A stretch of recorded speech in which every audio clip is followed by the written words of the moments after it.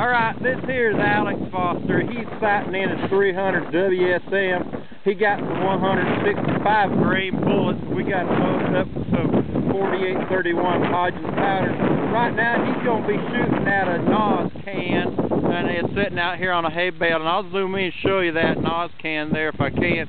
NOS can, it's a good drink. It gives you a lot of energy and excites you, but you don't want to drink it before you start shooting at it, because it can make you just a little bit shaky. So I'm going to stay focused on the NOS can here while he tries to shoot it, and we'll just see if he can kind of explode that for you. Go ahead when you're ready there. I got focused. I think he's taking his time. Sighting in there. There it went, folks. That was the NOS can. The first shot from a 300 WSM 165 grain soft point bullet exploding a NOS can right before you.